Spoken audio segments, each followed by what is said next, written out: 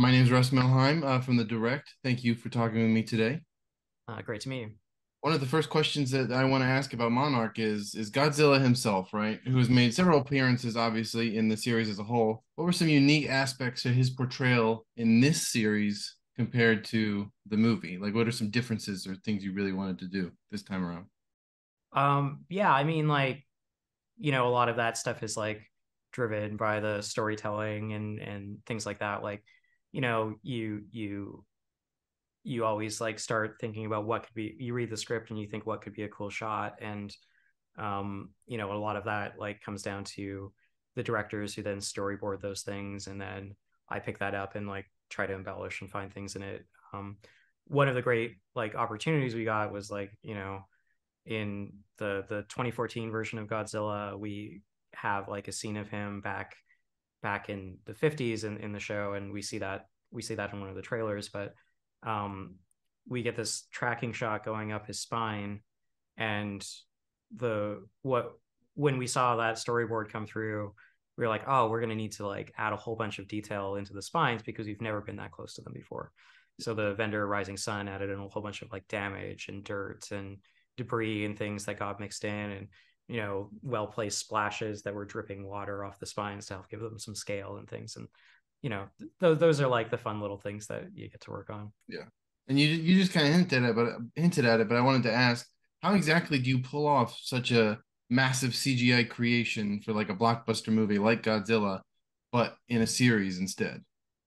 It's a lot of the same like fundamental philosophies that we were like. I worked as an artist on the features, and um you know on a couple of the features, not all of them, but I one of my supervisors who I worked with, Guillaume Rocheron, he had this thing that we used to do when we were looking at shots early on before we like really got into polishing the details.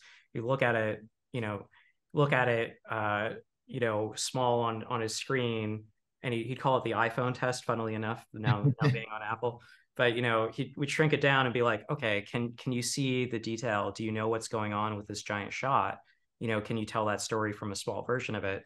Then it's a good composition, and then you can zoom back out and then Yeah. start adding all the detail in. So a lot of like the same stuff that we were doing for Godzilla 2014 applied here. Like, we need to make sure that the images are clear. We need to make sure that the compositions are strong, and then on top of that, this is a human drama, and we need to tell it from the human point of view.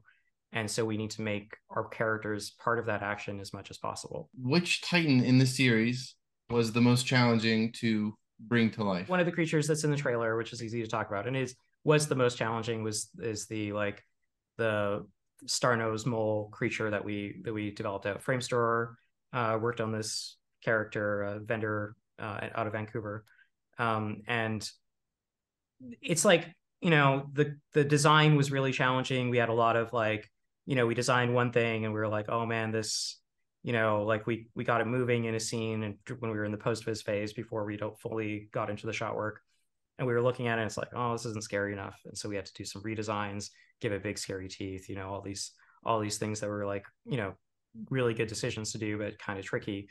And then the actual sort of technical execution of it is this giant monster with like hundreds of plates all over its body, and like there's muscle sims tools, there's hair sim tools, there's no high resolution geometry plate sim tool. You can obviously simulate all those things bouncing around, but it's like computationally really expensive, and then you need to do that with muscle and hair sim because there's little hairs sticking out of it as well. Yeah.